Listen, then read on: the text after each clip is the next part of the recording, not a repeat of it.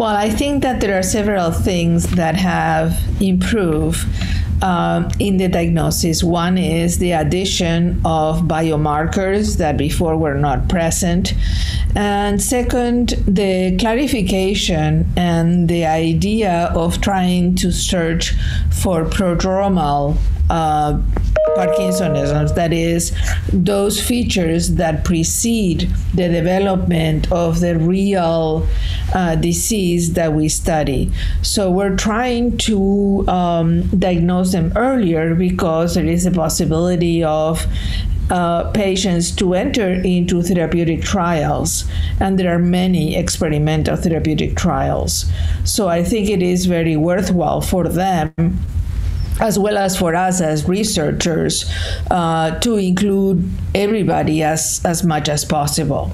Examples could be, for example, that very early features in progressive supranuclear palsy, for example, are included, such as just postural instability before everything else is developed, or the oculomotor problems, or in multiple system atrophy, the combination of minimal features of orthostatic hypotension as well as minimal features of Parkinsonism or cerebellar features.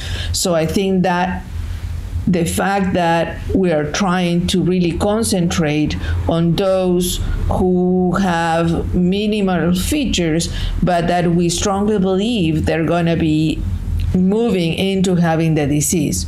On the other hand, all these new criteria need to be validated in order to make sure that what we're thinking that will happen, it really happens, and we can diagnose earlier. So there are many options like neuroimaging to add. There will be other things such as spinal fluid and looking at the oligonucleotides that are there, that is like the minimal proteins that are abnormal and deposit in the spinal fluid that we could look at. I think that would make a major difference in diagnostic criteria.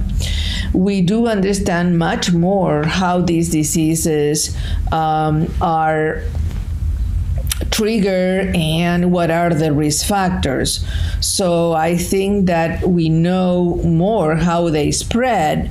So there's many more possibilities of trying to address and try to see if we can slow the progression.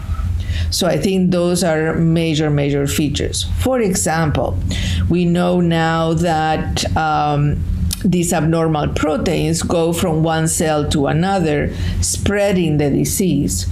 So antibodies against those abnormal proteins, scavenging them, would decrease the possibility of spreading the disease. A little bit as in COVID, that we're trying as well to decrease in that case is of the virus, but here is of the abnormal proteins.